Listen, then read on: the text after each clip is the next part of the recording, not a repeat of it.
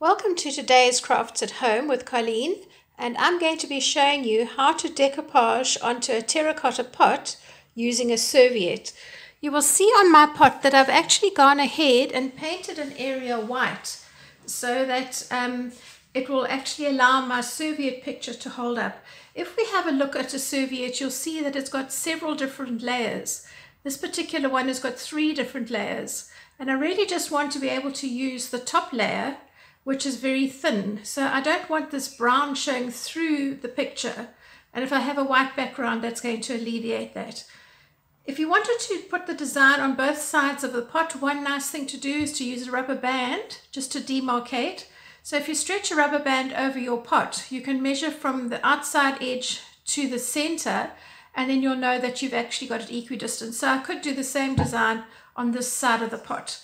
So just to begin with, I've taken my serviette and I've cut out an area where I wanted to use my picture. And the next thing I'm going to do now is to take away these 2 back layers so that I'm actually able to just use the one that has the design on it itself. Then I'm going to, I just wanted to mention to you that the paint I used on the terracotta pot is acrylic paint. And you could use a craft paint as well, or water-based emulsion that you would use on the wall. So I'm going to use my fingers just to hold this in position. I'm going to glue it down with Podge. Now, because your serviette is so thin, there's no need to actually put any glue of any sort underneath, because it's just going to go right the way through. And you do need to work fairly quickly to get it down, otherwise you're going to find it wrinkles quite a lot. So to start with, I'm just going to brush really quickly from the one side. You can see it starts to wrinkle. That's just because the paper gets wet. That's quite normal. And if you have a bad wrinkle, rather just let it be. Okay, so I've got half done. I'm going to quickly go to the other side. Turn my pot a little bit so that it makes it easier to work. Always be comfortable when you're working. That's the most important thing. And as the pot starts to taper, if you've got a really big design, you might find that you get a little pleat or a fold, but don't worry about that.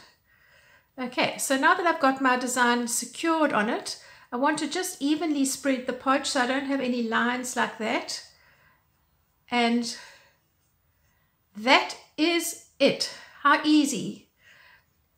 You want to leave this to dry at room temperature. Don't be tempted to go and put a hairdryer on it at this stage, because it's an acrylic based product, the Podge, and it doesn't like to have direct heat on when it's still very wet.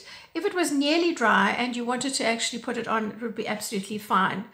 Once you've finished with this and you've allowed it to dry, the next thing that you can do if you intend to put a plant inside is to put a varnish on the inside of your pot and the outside so that your design is protected, because otherwise what's going to happen is the minute you start watering, it's going to push the design off. What I would prefer to do in a situation like this would be to take a plastic flower pot, put it on the inside here, and just leave this as is. So this is what you have when you do serviette decoupage, and it's a really easy craft to do. Wonderful to be able to make some slips, or to pot up a little pot of flowers for a friend for a birthday, or just for your own garden. You could also use it if you were going to do some entertaining, to put all your knives and forks in, so you could take it outside for a picnic. Anyway, I hope you've enjoyed that. Quick and easy to do, and lots of fun and low cost. See you in the next one. Bye.